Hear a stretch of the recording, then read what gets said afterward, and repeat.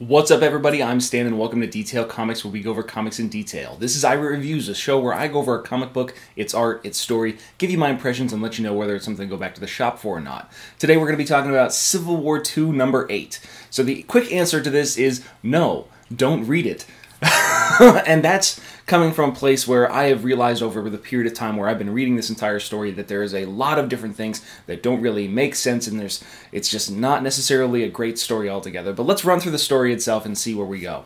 So to begin things, what we're doing is we're picking up where we left off in last issue, and if you remember last issue, Tony Stark was fighting Carol Danvers on the steps of the Capitol building in defense of Miles Morales. And Miles Morales is in like a 0-point energy bubble that Carol can't penetrate, and it's just really those two going at it. The interesting thing about this is that Maria Hill has a shield helicarrier just kind of sitting in orbit of this entire thing with the entire Ultimates team as well as the team of Alpha Flight ready to kind of jump in at a moment's notice. However, the orders from Carol Danvers were to stand down, so Maria Hill's like, nope, stand down, she's going to take care of this. We can't have an entire superhero team or a group of superheroes fighting on the steps of the Capitol building. The thing is that doesn't necessarily mean that Carol's reining things in. You know, she's unleashing powerful cosmic blasts all over the place and ultimately coming close to killing Captain America herself. So it's just one of those things where this kind of giant spectacle of a story, it just boils down to really good art from David Marquez about smashing each other in the face. On the other side of that, we actually see that the Inhumans still have Ulysses, who gave them the warning to, have her stop. Tony's going to push her too far. Things are going to end up really poorly, and ultimately, he's back into his catatonic kind of future preservation state where he's looking out into the future and seeing exactly what's going to be happening. However, they can't really contact him. They can't tell him, what's going on in real time, and he can't tell them what's going on in his future visions. Next, we jump back right into the depths of this fight, and it's still frustrating on every single level as Carol finally unleashes this hammer fist kind of blow that just crushes Tony Stark, casts him out of his own suit, and leaves him falling to the ground. It's at this point in time that Ulysses' powers go from, Super Saiyan to Super Saiyan God level, because evidently now everyone involved in this conflict gets drawn into his future visions, and he tells them that it's not just a vision of the future, it is of the futures, like as in potential futures. And what we see is a scene that looks like it's going to be associated with Monsters Unleashed, which is, it's the next event that's coming out next month. Of course they're going to advertise that in a comic book. And then you've got another one that's the X-Men after the IVX war. You've got another situation where there's like a giant sentinel and there's a whole bunch of people on like pikes, which is kind of like gnarly. You've got another situation where you've got a really cool scene of Thor fighting Loki, and Thor has Mjolnir back, so that's pretty interesting too.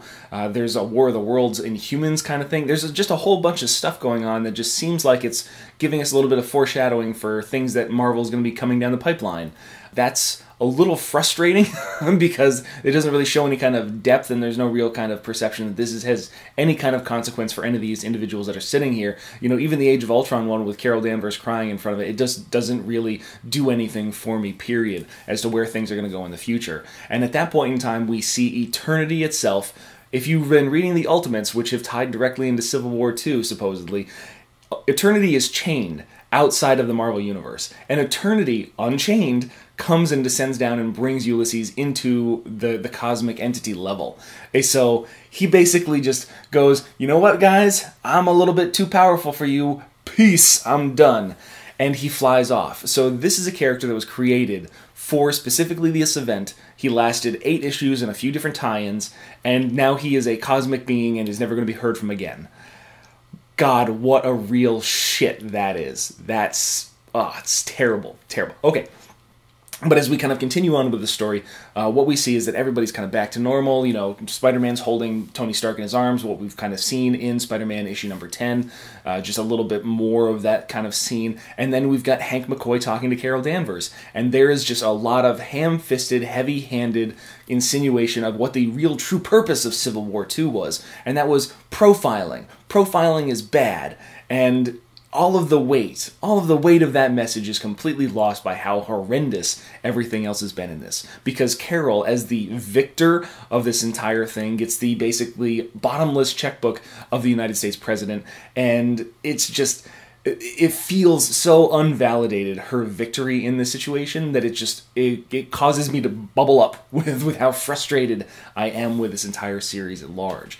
So when it comes to Civil War II itself as an entire series, despite the fact that there are individual tie-ins, say like Nick Spencer's run on Captain America Steve Rogers, that was okay. Some of the emotional structure of Invincible Iron Man under Brian Michael Bendis, some of the emotional arcs in Spider-Man.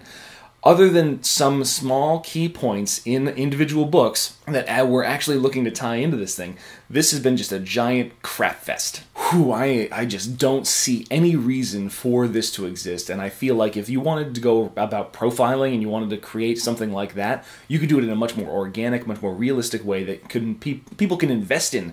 Because if I ask you, somebody out here watching the video, are you invested in the idea that profiling is poor because of this fight? No. You're like, why don't they have the balls to kill Tony Stark in his entirety? You know, just like eviscerate him. You know, if you're going to do that, if you're going to kill him off. Don't just let him sit on the bench until you've got to bring him back for a movie or something along those lines. Just kill him and let Riri Williams kind of take over that mantle. And if you want to come back with a convenient plot device, it's comic books. You can always do that at some point in time, but give it some goddamn gravity. You know, there's just no heft to him if he's just kind of like, oh, I've experimented on my body and I'm in some sort of like coma state. It's just, no, screw that. That sucks. And then it's just one of those situations where it's just like everything feels bad about this. There's no real reason for you to want to read this ever again. It just doesn't make any kind of sense. And it was really just a way to kind of advertise, commercialize, and restructure the way that the Marvel Universe sets up. And it was completely unnecessary. They could have just done it in a much more realistic and organic way. So if we're talking about Civil War II number 8, and Civil War II as a series in general, this still isn't over because there's evidently an Oath tie-in that was, you know, hopefully it's going to be good because it's written by Nick Spencer, but Civil War II number 8 was just a real terrible story that was laid over by really good-looking art by David Marquez, and honestly, I feel ashamed that I bought the entire thing, but hopefully you guys out there didn't go through the same journey that I did. So I can't recommend this to anybody, and I feel dirty for even having participated. So that's my review of Civil War II number 8, but I want to know what you guys think, so hit me up in the comments down below and we can start that conversation. As always, if you like what you see, hit the like button. Don't forget to subscribe right there to get more news, reviews, and commentary on comic books, comic book movies, comic book TV shows and games, and anything and everything inside the world of comics.